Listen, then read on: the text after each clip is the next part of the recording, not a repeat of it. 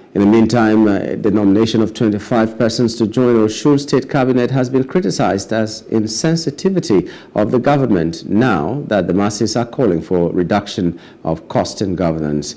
A coalition of civil societies known as the Osun Mastermind gave this description during its July edition of the State of the State address in Osogbo, Osun State. The group said finances that will cater for the 25 nominees that will soon be joined by another set of special advisors, among others, can only spell financial doom for the state already struggling with paucity of funds. Executive Secretary of the group, Professor Wasiu Oyedekunle, noted that the same Governor Adeleke that sanctioned a staff audit to block financial leakages should not allow pressure of political patronage plunge him into financial quagmire.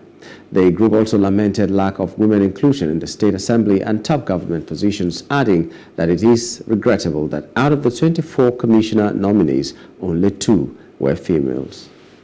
25 commissioner nominees mean that the current government does not care about making government leaner to conserve resources and save the state from financial troubles.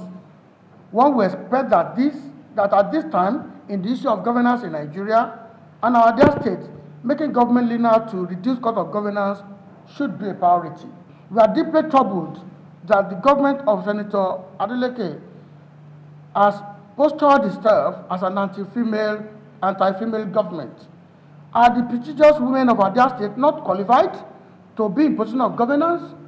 Are they just good as political cheerleaders to dance and sing at rallies? You claim to have completed 302 boreholes. You claim they were functioning. And a month after you claim it is functioning, you are just bringing generating sets to come and power what you claimed was already working. So with what has it been working in the last 1 month that you claimed completion? Then which serious government will be contributing to environmental hazard by putting 332 generating sets when we are talking about eco-friendly means of power generation? Just like we are talking about the issue of the borehole, as if we were soothsayers. We didn't even know that the issue of fuel was going to come. When we are telling them, don't go this route. Now, even if you have the generators there, who would buy fuel at 600 naira per liter to go and be filling generator?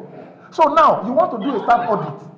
People who are in Okela, for somebody in Okela to come to Osogbo now and go back, you spend nothing less than 5,000 naira. Hello, hope you enjoyed the news. Please do subscribe to our YouTube channel and don't forget to hit the notification button so you get notified about fresh news updates.